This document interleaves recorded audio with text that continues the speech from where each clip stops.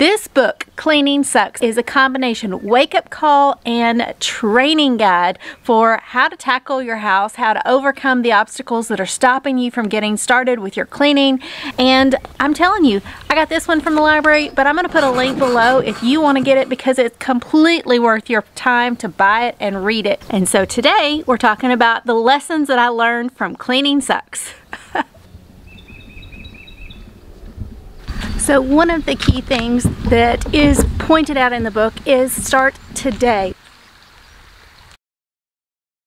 Just start today. Every single day is a new start. It's a fresh opportunity to get things done, to change your life, to be 1% better than you were yesterday. Here's a truth bomb for you. Don't get scared. It's not that hard. But hey, cleaning is not a one and done. You are never, ever gonna be at a point where your house is perfectly clean, because messes happen. Let's face it, if I'm out here getting hot and sweaty and then I go get in the shower, I'm making the shower dirty even though I'm feeling better about myself. So every action leads to another action, and so we're never gonna have perfection. We're just not. But the truth bomb that they threw down was that cleaning is like an ebb and flow. Think of it like a tide. It comes in and it goes out every single day.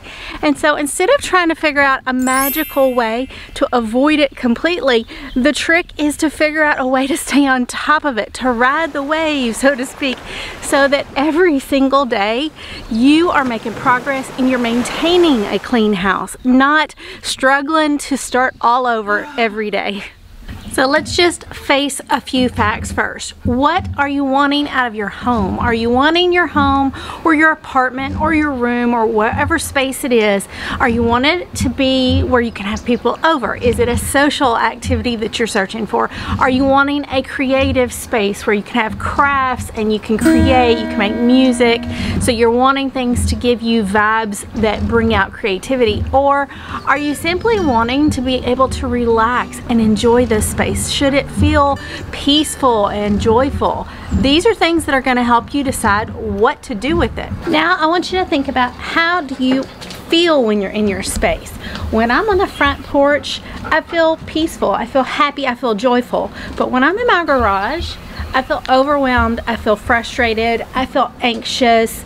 There's a whole different vibe, and that vibe is because this area is clean and decluttered and nice, but when I go into my garage, it is dingy and dirty and overwhelming, because there's tons and tons and tons and tons of things out of place and stacked up, and it's just a wreck. And this gives me a very different emotion. So go into each room and really think about, how do I feel when I walk in? Do I dread opening the door? Is it something that I just don't want to deal with? Is there, you know, a happiness because it's my favorite place to snuggle up? You know, what are the feelings that you have? And then write that down, because you're going to need to focus all of your energy in those areas that are driving you the most crazy, that give you the most anxiety, because we don't want your whole house to feel that way as you pull up the driveway. Are you happy to be home, or you dread the responsibilities that happen when you walk through the door? This is something that we need to flip. The next question that they ask is, what is the reason you find cleaning so hard? What are you doing? Are you avoiding it because you don't know how? Are you avoiding cleaning because you don't have time? Or is it more of a physical thing? You just physically don't have the stamina or the energy to get up and get going and do all the things. You need to identify the roadblocks so that we can knock them out of the way and go ahead and get moving on progress. And I always want you to know, progress, not perfection. You and I, no one needs to feel like there's an all-day marathon clean every single week just to get things back in order. What I want you to think about is that, you know, how do you eat an elephant? Is it just too overwhelming? You're looking at the whole picture and not a small piece of the puzzle. Is it that you live with someone that's driving you crazy with their mess everywhere and it's not your things to move? write down what it is that's the roadblocks, because unless you know the roadblocks, we can't brainstorm the solutions. So you need to go through and deep dive on what exactly is causing this issue so that we can fix it. What have you tried and failed in the past? Think about the different plans that you've tried, or if you try to do it like your mom or your grandma, when they say this is the way to do it and it doesn't fit for you, that doesn't mean that you're defective. In fact, it means that the system just doesn't work for you. The goal of my channel is to find a plan that works for you, and I don't care what that plan is. I follow Fly Lady, but clearly I'm checking out the Cleaning Sucks book for tips and things that I can customize to make it better for me, and so that I can help you find one that works for you. But I've probably tried at least seven in the past 3 years of different cleaning methods, and there are parts and pieces to each one of them that I like a little bit, but overall none of them are perfect. Not one single cleaning system is perfect. And so don't feel like you aren't good at cleaning because, you know, the Fly Lady system didn't work for you. Grandma's method doesn't work for you. That is all bogus. What works for you is figuring out your personality. What's your style? Everybody has a style for everything. You have a style in your clothes. You have a preference in what kind of cars you like. Well, your cleaning system is going to be a reflection of you. And so if you are a highly organized person, you are not going to clean the same as someone that's super creative or someone that's got ADHD like me. We all have different things we bring to the table, and there's beauty in all of it. So stop beating yourself up because you didn't fit into a box. The box isn't made to fit you. That's the thing you need to embrace right now. I hope you're hearing me. Can you raise a hand, thumbs up, and let people know that I am preaching truth over here today? But the thing that I am the most excited about is that I am now opening up a membership program that's called Patreon, so that if you're struggling, if you have not found a plan that's working and you just want to see some progress, I'm here to coach you through it. Like, I will be your cheerleader, I will be your friend, and best of all, I can do guided weekly sessions that tell you exactly what to do and how to do them, if that's what you want. If you don't want that and you just want to get on there and have a little fun, we've got options for that too. But if you need extra help, let me know in the comments. How can I help you? I'm here for you. I will create the printables. I will create the notebooks. I will do whatever I can to make this not feel so overwhelming. So basically, I touched on this a minute ago, and just like in the Bible, when you hear something said over and over again, it means listen, this is important. Perfectionism is the enemy. Don't go down the path of thinking that you need to get your room perfect, your house perfect.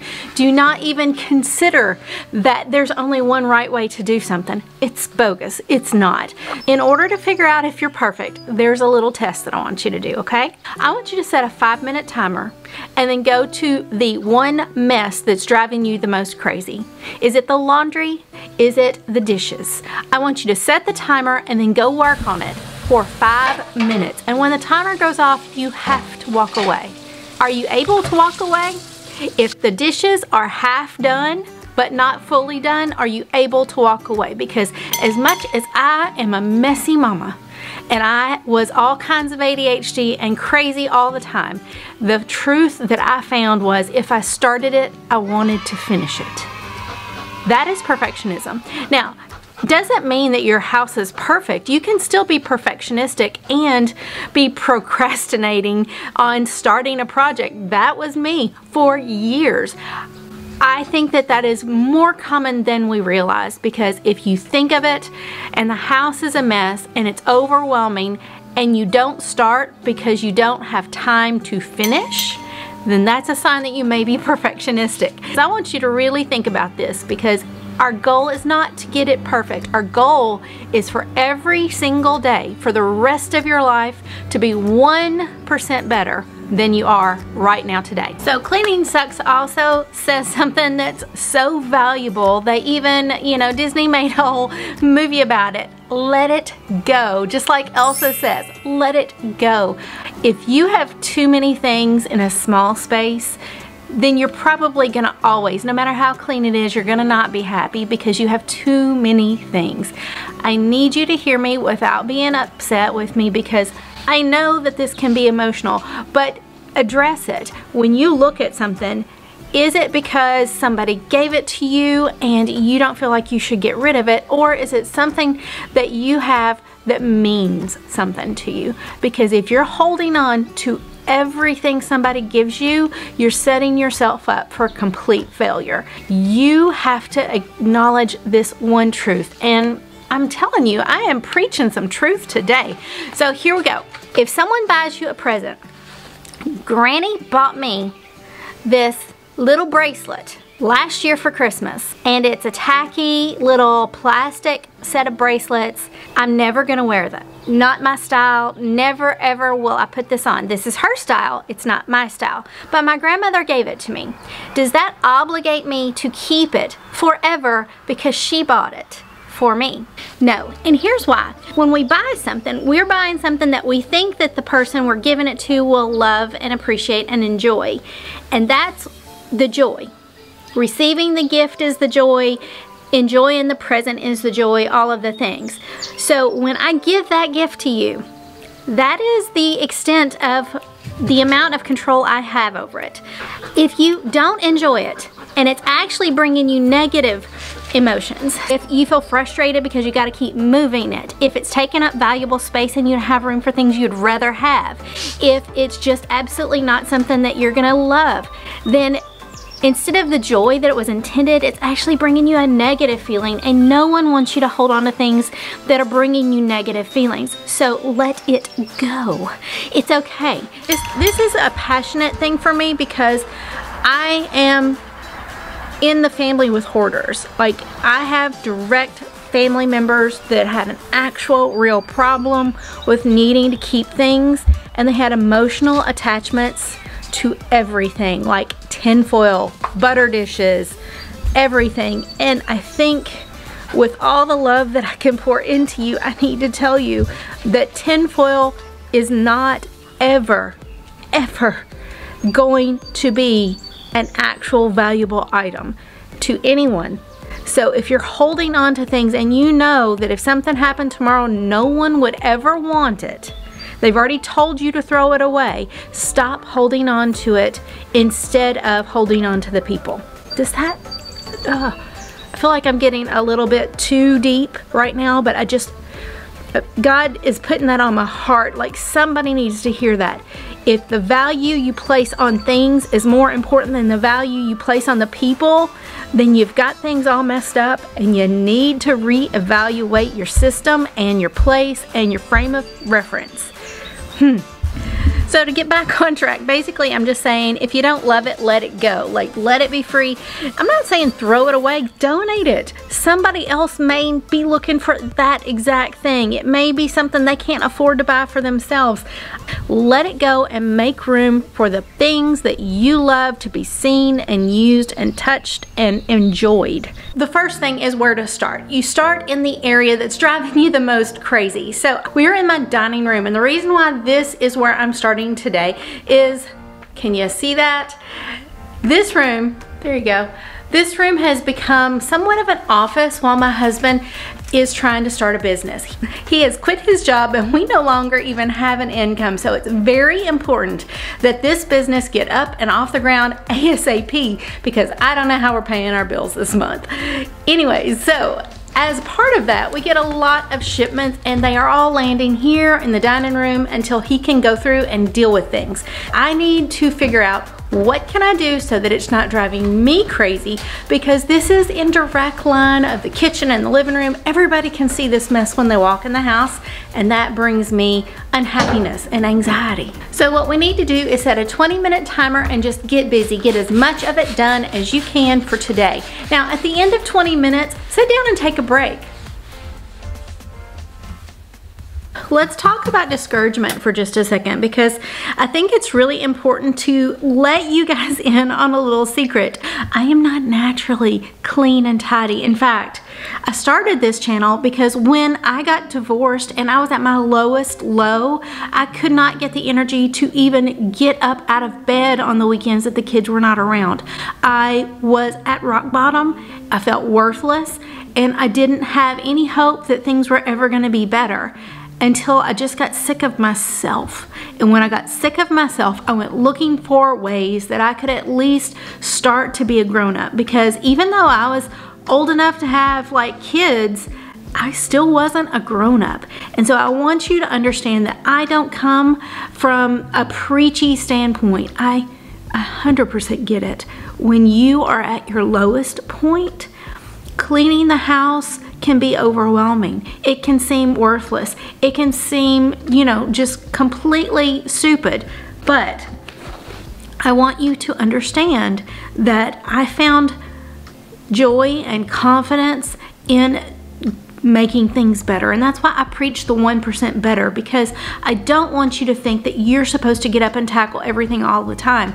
I am simply saying 1% better. And when you start to see that, you're gonna feel 1% better when you see 1% better. And so you have to track your wins. And so I'm kind of setting myself up for some successes right off the bat every day, so that I don't have to feel like a failure at the end of the day. I hope that makes sense. So one of the ways that I do that is I set up some routines, and they're simple routines for things that I really want to get done every day. And I break it up into a few things in the morning, a few things at night, and a few things scattered through the day. I never get them all done, but when I sit down and I complete a task and I can check it off the list, and then at the end of the day, I can come back and I can see all that progress. Look at all of those check marks. Even if I only got 4 out of the 10, it's 4 things I accomplished today that were 4 things that if I wasn't tracking, I probably would not even do. So we literally have to reframe our entire thinking. So instead of looking at that sink that we worked on earlier and you got 5 minutes in and you walked away from it, instead of looking at that as I still have a sink full of dirty dishes, now you can look at it and go, look at how much I got done in 5 minutes. And the amazing thing is that once you take a quick breather, you might go, I think I could do another 5 minutes and finish up. Let me just go do it. Now, let's talk about something that's really super important. A lot of us have issues. A lot of us have issues. A lot of us have physical reasons that we can't get things done. You have an autoimmune disease, you have knee problems, back problems, you know, you've got terrible arthritis, whatever the case is. Or maybe it's just, you know, anxiety and depression and things like that. My goal for you is to think about what can you do on the bad days. Plan B can be as simple as, on bad days, I am gonna do paper clutter. I'm gonna sit on the couch, I'm gonna have the TV going, and I'm gonna go through that stack of clutter that's on the end of my counter, and I'm gonna deal with bills, and I'm gonna shred anything that needs to be shredded, and I'm just gonna deal with it. I'm gonna get a trash bag, I'm gonna get, you know, my computer, and I'm gonna deal with it, and I can still be watching TV with my leg up, and it's all good. Or one of my least favorite things is folding laundry. So at the end of the day or during a break when I'm just kind of tapped out, I'll grab my laundry basket, sit and watch reality TV, which is one of my favorite things, and I don't like to do it very often, but it's the reward for doing the chore that I hate the most, which is matching up those socks. There's a ton of things, if you think about it, that you could do. You could pull up a stool or a chair and put a box in front of you and declutter a box. So if you can't even get out of the bed, you can still check the emails and take care of that, right? So if you want to know how I pre-plan my week, check out this video. I will help you set up a full week of things that are kind of your goals, your plan A's, and then also some plan B items that you could do on days that you just want to take a break or go lightly. Anyways, I will see you there. You guys have a blessed week. Father God, thank you so much for this day. Thank you for our ability to come together from across the miles so that we can lift and encourage each other. Father God, I pray that if there's anyone that's having one of those days where it's hard to get up, get moving, get motivated, I pray that this would be the motivation, that you would send the energy to them right now, Father God. Give them the strength and the encouragement that they can make a difference. 1% better is all that it takes. Father God, I just praise you and I thank you for their inner strength, their beauty, and I thank you that we've become friends. In all things, I give praise and honor to your name, Jesus. Amen. Bye.